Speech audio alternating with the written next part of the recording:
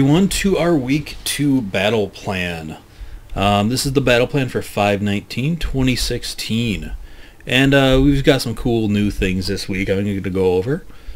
Save the best for last, so I'm just going to kind of go in order of the website here. So another big week. We have a double XP event coming up where you get double XP both on command and character rank.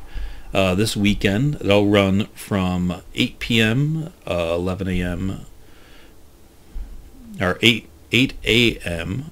Pacific time, 11 a.m. Eastern time for those of us in America. Tomorrow, which will be Friday, through 8 a.m.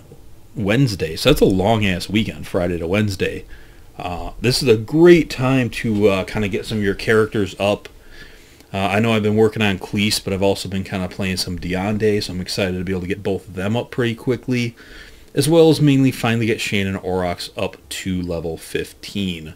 Once I pass level 12, I kind of calmed down on them. It'd be cool to get the skin and the title, but once I got the last mutator, that's what I was mainly focused on. So double XP I think is really sweet.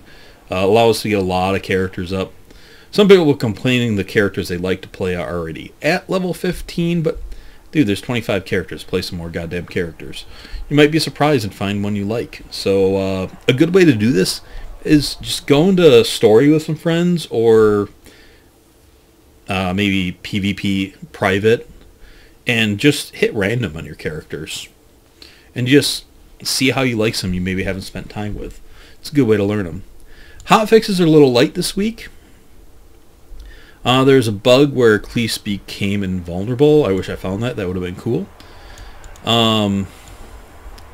Added advanced story mode to allow players to play public matches.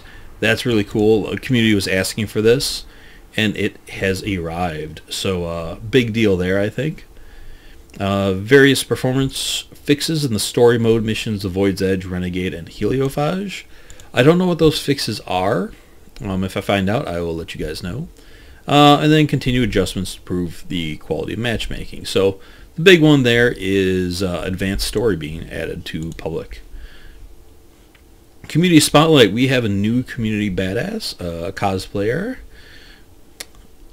You guys should definitely come check that out. I'm not that familiar with them this time, unlike Fistmaster, so I don't have a lot to say there. But I always like to give shout-outs to them. And then the big news. DLC character coming next week for some of us, in the week after for the rest. We are going to see Alani, the Eldred Water Warrior Monk. I think she looks pretty sweet. I'm pretty excited. She's going to be kind of a hybrid support healer. So more offensively potent than Miko, probably. Maybe along the lines of like Umbra, Cleese, or Reyna, one of those three. So she is water-based, so that's cool to see a character like that.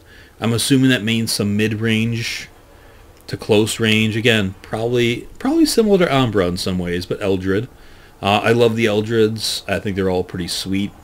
Probably pretty fast movement speed. The details on her. So she'll be released for everyone on May 31st, but if you had the season pass, or if you played the open beta on PlayStation 4, you'll get her a week early on May 24th, which is next Tuesday. Sadly, that's the day Steam always goes down, so I'll be uninterrupted while I'm playing with her. If you do not have the Season Pass, if you have the Season Pass, you unlock her for free. If you do not have that, you unlock her with 47,500 in-game credits. Yes, 47,500.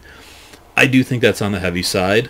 I hope they lower that, 'cause that's a lot of credits. That's going to take a while to build up that many. I've never hit that point. I mean, I do spend my credits as I get them. I think I've topped out at maybe like 25 at one point. But that's a hefty amount. Some people are not loving that right now. I'll just bring this image up kind of bigger for you guys to see. And there is Alani. They also have on a post here, if this will load nice and quickly for us. There we go. That is Alani, our Eldred Water Priestess. So yeah, some good news there. Double XP and our first DLC character. This means they are not releasing the DLC characters with the DLC story missions, which I thought they would. So we'll have to wait for some skins and taunts, and there's yet no word on the tier 2 or 3 skins. They said that would be coming with the DLC. I don't know if they're considering the character or the first story missions. But that is what we have for this week's battle plan. Let me know what you guys think. I think that's some pretty good news. The patch is still coming. That just takes a little bit longer. That will fix some of the bigger issues people want. But I think most of the character balancing kind of lays in there, and hopefully we see some of the lower tier guys maybe get buffed a little bit pretty soon too. But let me know what you guys want. If you're excited about Alani, I know I am. I hope that motorcycle didn't come through my mic because I've got my windows open. I just noticed she's got webbed hands. That's kind of cool. Did not notice that before. She's kind of got some gills looking things over here too. I think those are gills on her neck too. Interesting. Well, once again, I will see you all later. Thanks for watching. Bye.